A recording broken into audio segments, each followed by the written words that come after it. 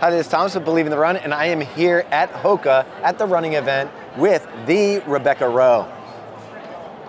That's all? Jazz hands. Just jazz hands. Yeah. All right, Rebecca, this is our second time doing this with you. We did it with you last year, and I have to say, I'm pretty excited about the lineup you have for us today, just because we get so many questions about some of these shoes, when the next one's coming out. One of these skipped a year. So let's get into it. Let's start over here. What do we got? All right, first for all of you today, we have the Mach X. So we know the Mach has been a beloved favorite for anyone seeking a faster ride from the Hoka franchise, but we put a little extra spice in it this year. Tell me about the spice. Let me hold Yeah, it. the extra spice here. So we know that Hoka's gotten a little bit of flack in the past for some foam choices, so we have heard that and know, especially in the speed vein here, that it's all about going super critical. So for us, the Mach X goes top to bottom, super critically foamed EVA. Oh, wow. In a single stack. So you're gonna get more of that bouncy, resilient, lightweight foam underfoot. And then we also know when you're moving quick, you wanna have something with a little bit more traction. So instead of that injection molded detail outsole we used to have, we added some rubber on this bad boy for I like it. Now, this feels light. When you talk about supercritical foams, yeah, and it's still an EVA base, what does that mean to our consumer? Yeah, so basically you can have a lot of different ingredients that go into making a supercritically foamed shoe. And there's a menu there from EVA all the way to crazy like plastic materials that you can use in that. For us, with something like a Mach, we're keeping it pretty simple here and going with something tried and true like an EVA, but when it goes through the supercritical foaming process, you're gonna really enhance the cushioning scores, the resiliency scores, and reduce weight. So when we talk about resiliency, that's that nice soft cush, but then the bounce back. The bounce back. So when you say it's a faster Hoka, maybe we look at like the Bondi, the Clifton as that really comfortable ride. Yep. And this year you're gonna get that more propulsive ride, a little faster Exactly. tempo run style shoe, Exactly. right? Yep. Now, if I wanted to up the game in this and make it more exciting, what would you do? Oh man, compared to the Mach? Yeah. Woo. Well, okay, then we're starting to get into Mach X2 territory. Oh. So now we're gonna fast forward to the future. So think fall 24. In spring, everyone has access to the Mach 6, so you have this really beautiful fast ride that's SEF, no plates though. So it's beautiful, it's simple, it's fast. When you want something with that little extra kick, so to me this is like, I don't know, maybe like a nice little chili mac. This is like the chili mac with the extra hot sauce on All top right, over here. I like hot sauce. I love hot sauce. All right. I love hot sauce. And looking at the shoe, it just looks a little more beefed up. It looks Yeah. like it's got a higher stack in the back. You still have that supercritical foam. Is this supercritical in the back and the heel? So when we look at the setup for the Mach X2, one of the things we really wanted to pack in here was more PIBA. Okay. So in this shoe, we're using a super critically foamed PIBA in the top midsole, and compared to the Mach X1, we fit quite a bit more PIBA in the forefoot here. So thinking a faster runner, more forefoot centric stride, we wanted to make sure we were taking advantage of the real estate, so we increased the stack height a little bit, added more PIBA, and then similar to some racing shoes that we have coming out in 24, we also changed the geometry of the plate. So we've added this really nice kind of wrap to the wing on the lateral side. So when you're moving really quickly, that PIBA is super soft, right? So it deforms quite a bit. So for us, adding that wing is just gonna help keep you held over the platform when you're moving at speed. A little more stability? A little bit more stability, adds just that right stiffness and torsional control at that zone where it wraps. And then again, like being really sensitive about some nice traction here through the outsole. Let's talk about the plate, because most people think, when they think plate, they think carbon fiber or carbon infused plates. Yeah. What is this plate? Because this looks more like a standard TPU. Yeah, this is a bio-based Pebax plate Oh, okay, here. Pebax. So yeah, and we love Pebax. You know, Pebax has been used for a long time in track spikes.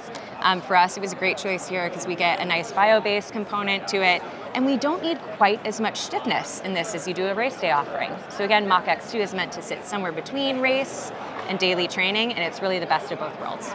Awesome. This one looks really exciting. I know a lot of people are going to dig this. Also a great alternative to maybe going for the race day shoe. Yeah. We didn't talk about price. What is this one going to retail for? $140 for the Mach. So the Mach holds price, and then we're looking at $190 for the Mach X2. Okay, so it's still getting up there. Yeah. All right, awesome. And drop on that? So drop is going to stay at 5 on this bad boy here, and the same. These are actually built on the same last. Okay. So you're going to have a really similar fit experience between both of these. All right, awesome. What's the stack though on this one? This one seems a lot taller. So stack, we're finally over 40 mil Oh, wow. in the Mach X2 here. So we're really up in the ante on this one, which we're pumped about. And then the upper here too, I should mention, it has some really awesome race day cues. Yeah. So we're bringing in something that's a lot more lightweight and a lot more breathable than the predecessor, just to make you feel extra speedy.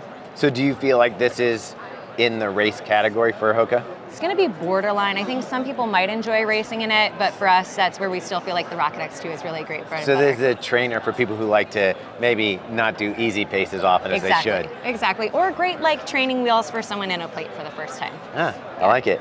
All right, so let's dial it back to spring. So we're going back to spring 24. Yes. What do I got in my hands? You have the Arahi update here in the Arahi 7. So stability for us is still an important category, and we feel like, sometimes stability customers get the shaft a little bit. They get shoes that tend to look like a little older, a little frumpier. A little gray. A little gray, right? Yeah. And to us, stability should still be sexy. So the Arahi 7 was all about bringing sleekness to stability. And so you're gonna see us change the upper only here, going to a beautiful flat knit execution. And in that flat knit, we're basically almost lost it. Almost, but not. I It's so stable. I know, it's stable enough to grab it when it's falling off. All right. But the flat knee here allows us to have some really intuitive zones for stability and structure in the upper, build in some breathability, and it's just honestly a beautiful silhouette. We also get a lot of that plushness out of that flat knit with a softer tongue execution, and then a nice gusset for that midfoot lockdown internally. So comfort and stability, and Hoka's known for the J-frame style of stability, which basically wraps around from the heel up into the front. Correct. And this feels like it's dual density foam, so we're looking at two different foams, and a firmer one is creating that stability. You got it. Yep. Anything so else that adds to the stability of the shoe? Yeah, I would say those extra cues in the upper on this one are really going to help, but for someone who's enjoyed previous Arahis in terms of that tried and true underfoot experience, all of that still passes. It's not going to change. All right. All right, now we're going back to the future. We're going to fall 24. Yes. So you won't see this for a while. We get so many questions about this shoe. It's a beloved shoe for our audience. I loved it. I put more miles on the Rincon in 2022 than almost any shoe. And I'm looking forward to the update. And this looks like a top to bottom update. It sure is. We've heard a lot about the Rincon in the past that, for some people it's really light, it's really soft, but maybe the durability wasn't what they wanted it to be. So the big challenge for us in executing the Rincon 4 was figuring out how we can get everything that people loved about that lightweight, super soft execution. It's like a pure expression of Hoka, but put it in a package that's going to be a little bit longer lasting. So with that, we did that with a totally new setup, top to bottom in this shoe, where instead of using one stack of foam with a couple little pods of rubber, we actually went to this 2 foam setup here. So you're gonna have a really nice EVA construction on the top that has great resiliency, great weight, great cushioning, kind of similar to what we would use in something like a Clifton. Okay. And then the bottom is gonna be an injection molded foam, so it's gonna have it's gonna have a little bit more rubber component to it. So you're gonna get the durability, but without the weight of a traditional rubber outsole. So for us, this allows us to pack in that really lightweight Rincon experience with a little extra longevity so that cushioning stays for the long haul. Awesome. So how does this fall in against like the Mach when you because they're both lightweight, kind of up-tempo daily trainers. How do you see the difference? Yeah, Rincon to me is a great shoe when you just want to go a little easier. So the Mach is all about like that trust, that speed, that response. And the Rincon is really when you just want that Hoka and that softness and be able to really just sit in the shoe and not have to worry about the What's the price point on the Rincon? So the Rincon is going to stay at $125 to see this previous pricing. Okay, so this would be kind of your entry-level Hoka in some ways. Absolutely. All right, with that great Hoka feel. So we've got plenty of choices here for somebody who wants more of an up-tempo shoe all the way to stability. We didn't talk about some of the other favorites like the Bondi, who hasn't seen an update in a little while, or the Clifton, which are like probably the most popular Hoka road shoe. Any news on those? Gonna have to look into your future crystal ball and use your imagination. All right. Gonna keep you hanging for a little while on this. Well, I'm guessing with this coming out with a new X, maybe we'll see a Bondi X2. All right, I guess we'll have to wait on that. All right, thanks, Rebecca. I really appreciate you taking the time to show us this. We're really excited for Hoka in 2024. It looks like the consumer should be too. Yes, we agree. All right.